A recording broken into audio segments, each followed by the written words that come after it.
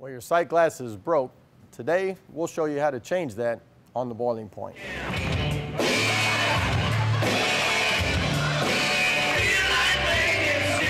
Well, we've got our gauge glass cut, and now we're going to actually go put this on, and I've got our shop foreman, Jerry Hunley, with us today. He's actually going to go through the process. This boiler is actually not firing. It's not hooked in or anything, but we are going to go through our gauge glass disassembly as well as our assembly. So, Jerry, why don't you start with where we go from here? Okay. If the boiler was full of water, there'd be water up in the gauge glass, so you'd want to valve the water column off, seat both of these valves forward. You wouldn't want to do this with pressure on the boiler, steam pressure. Then you would open this drain valve on the bottom to drain the water out.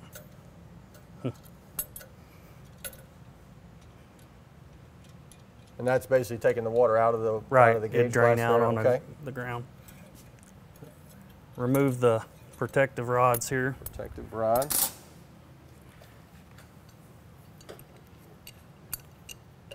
Gonna crack these nuts loose. Okay, now you do take those all the way off right away? You can. Okay. After you crack them loose and then spin them off.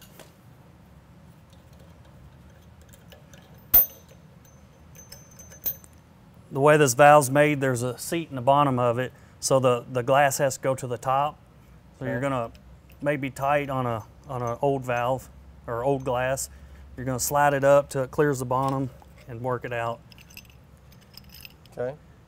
On a new glass that we'd be putting back in, we would use new washers, and there's brass washers that go in there to protect this rubber grommet when you tighten the nut down. Okay. So, all right. So we've got our glass, so measuring it to actually cut a piece of glass. How do we actually get our measurement here? Okay. On this particular valve, can I get you to hold that? Sure. On this particular valve, the stop's a 1/2 inch down in there. We'll measure from face to face and add that 1/2 inch. So it's 11 inches. I'm gonna add that half. I cut the glass 11 and a half. Cut it at is what I would cut it. Okay. And then, can I get that back? Oh. With a new piece of glass, you'd have the glass, your new washers.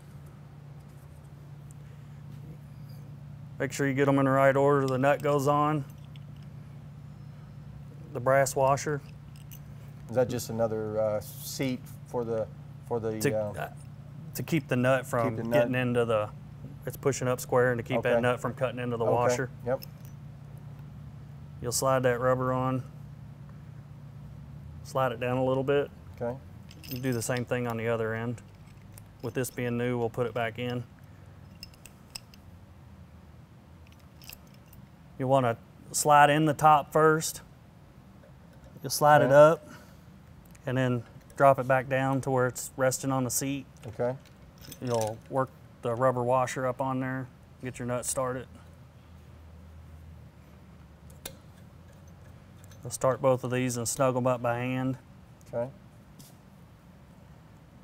This particular glass has a red line in the back of it, so you'd want that facing to the back. Okay.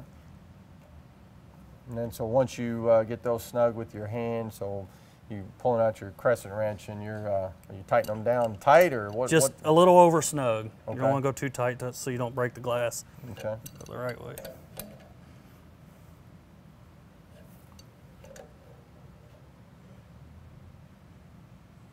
You can kind of feel when you're getting there, you know they're tight. So we're not torquing it down, right? No. So after you're in and you're good, put the rods back in to protect the glass.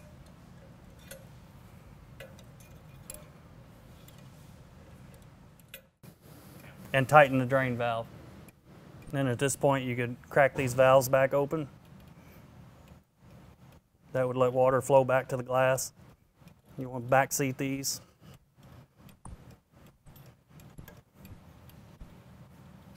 That's it. Jerry, let's talk a little bit about gauge glass. So, a little tidbit of information that I've learned doing this is that the longer the gauge glass, right.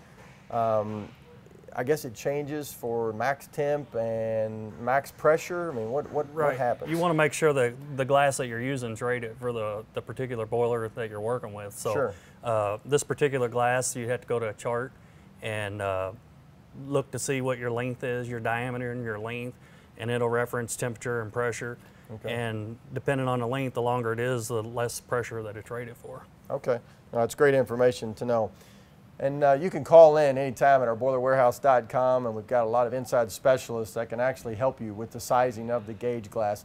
Jerry, thanks a lot for doing that for us, and we'll see you next time on The Boiling Point. We appreciate Jerry stopping by and showing us how to change the Sightglass and how easy that is. Make sure you like us on Facebook, follow us on Twitter. If you like these videos, make sure you like it and share it with somebody. Subscribe to that YouTube channel as well. We'll see you next time on The Boiling Point.